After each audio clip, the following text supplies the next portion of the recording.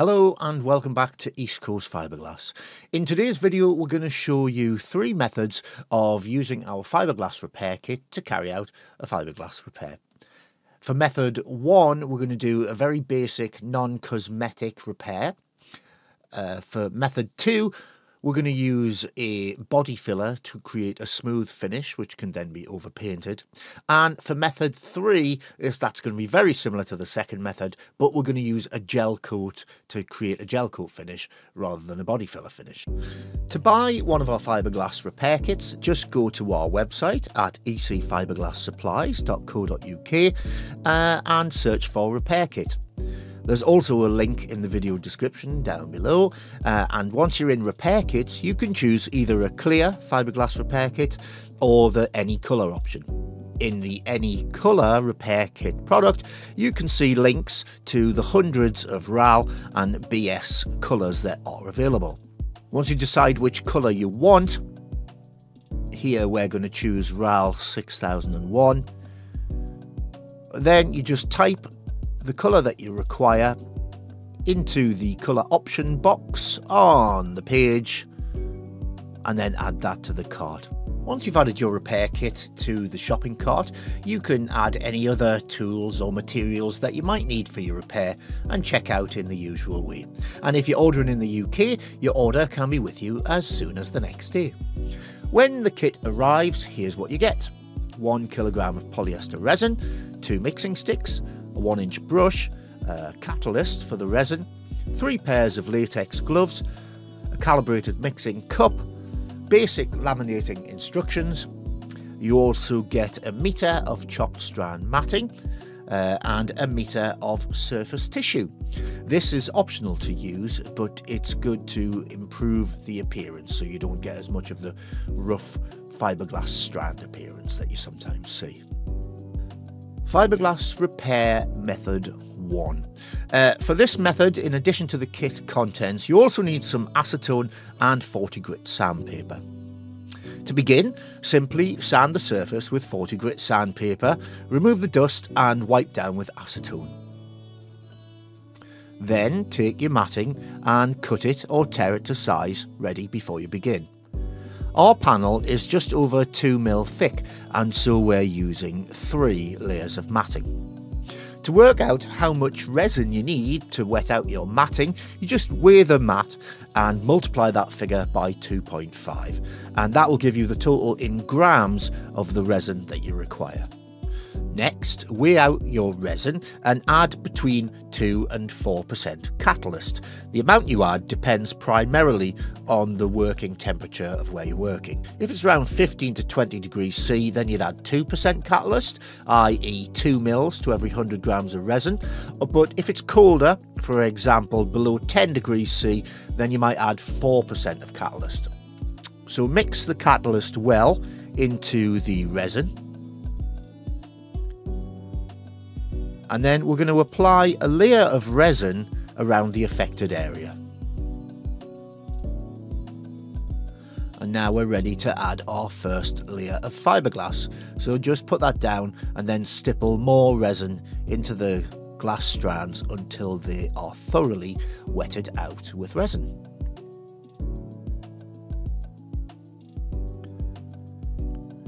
And then we're going to repeat that process with subsequent layers of matting. Each layer of matting needs to be about 2 inches bigger than the previous layer. Give the repair a good heavy stipple to remove any air and leave that to cure. Fiberglass repair method 2. This method we're going to use a body filler such as EC42 or U-POL Easy Filler 1, and this is a good method for most automotive repairs. Firstly, you need to assess the damage. In this case we can see that something has pierced right through the fiberglass, and the damage spreads out approximately 2 inches from the point of impact. There's lots of surface cracks spreading out further from the damaged area. But after thorough inspection we can see that these are just cosmetic cracks to the flow coat, and we can remove those later and reapply once the major repair has been fixed. So once we've cut out the affected area, we grind back approximately 4 inches of the surrounding fiberglass and feather the edge inwards. This will allow us to build up the fiberglass and blend into the original laminate thickness. Before we start, we do another check to ensure there's no more cracks or weak areas in the fiberglass to ensure we don't need to cut back any further. When you're happy to proceed, start by blanking off the hole to prevent the fiberglass patches from falling through. Here we're using a very simple method of using glass fibre reinforced parcel tape, and we'll show some other methods later in the video. Once we're ready to start, we apply some resin and then a piece of fiberglass mat that fits exactly within the hole. Stipple that in with further resin as before, and then we're going to continue with larger pieces just like we did on the previous repair. And we're going to keep going until all the layers are applied and we are level with the original laminate.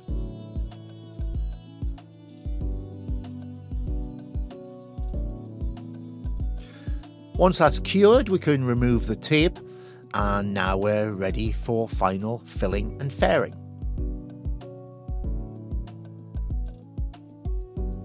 It might be necessary to sand back the repair so there's enough depth to allow for the filler.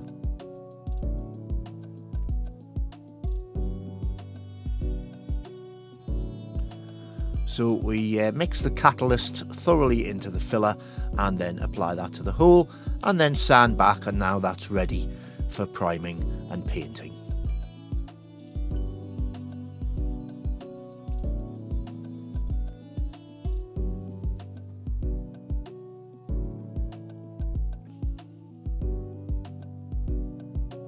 As you can see, that repair is now smooth and that's ready to be primed and painted.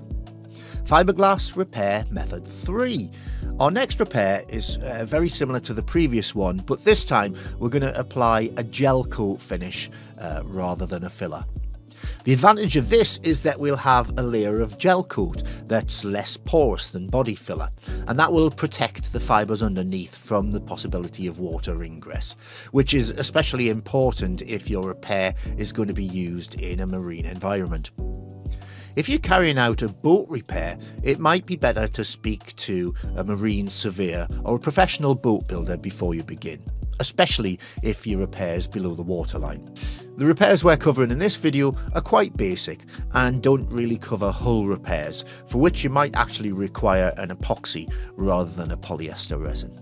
Okay, so in addition to the fiberglass kit for this repair, you'll also need gel coat, acetone, a few extra 1-inch brushes, a small paddle roller and maybe some sanding discs. We find Abranet grip discs are the best for this. Firstly, we apply a mould release wax to a 5mm piece of melamine coated MDF sheet. Once buffed, we screw this sheet to the gel coated side of the panel. Make sure there's no debris or dust between the board and the panel, as you want the tightest fit possible against the original gel coat surface. And when you're ready, mix up a small amount of gel coat with 2 to 4% catalyst depending on the temperature, the same as we did with the resin, and then apply the gel coat by brush and leave to cure. It's best to apply a further coat or two to make sure you've got a good thickness that you can then cut back depending on how well you've fitted the melamine board. Next, we're going to apply the fiberglass layers just like we did on the previous repair.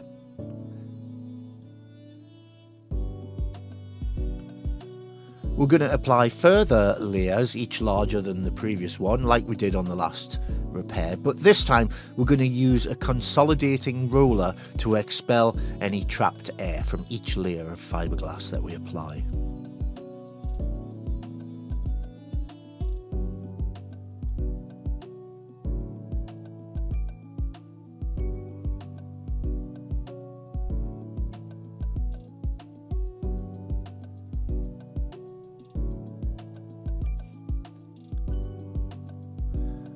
You can also use the optional surface tissue that's included in the kit if you wish, and that will hide the rough fiberglass finish that you often see on the non-cosmetic side of fiberglass panels.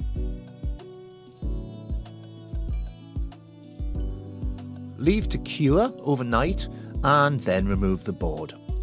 It's important not to remove the board until the repair's had at least 24 hours to cure, otherwise the repair might shrink back whilst completing its curing process.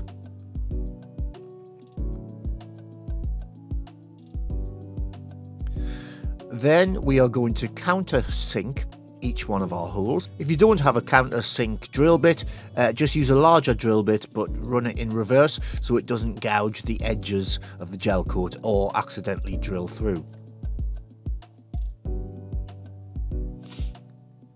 Remove any dust and then wipe the surface down with acetone. And then we're going to fill in each screw hole with a small amount of catalysed gel coat and carefully point that in using a little pointed tool we've made here from a mixing stick. Once cured, sand down the gel coat until level. You can even surround the repair with masking tape to protect the original gel coat as much as you can. It's worth noting that even though we're using gel coat, there's very little chance that the new gel coat is going to match the colour of the original gel coat. And the main reason for that is that your original gel coat has had however many years of UV damage, which is going to fade it, and so it's never going to match 100%. As we'll demonstrate here, after polishing, the patch of gel coat we applied will most likely contain tiny micro bubbles from the mixing process. These will in turn show up as tiny micro craters as we cut into the repair. Degassing the gel coat in a degassing chamber before application might be an option to eliminate the air bubbles, but it's not really a practical step for a DIY job. So here we've given our panel a good polish with Fibreglass 100 compound followed by Fibreglass finish compound. We should end up with a really good shine. But you can already see some of those imperfections that we just mentioned.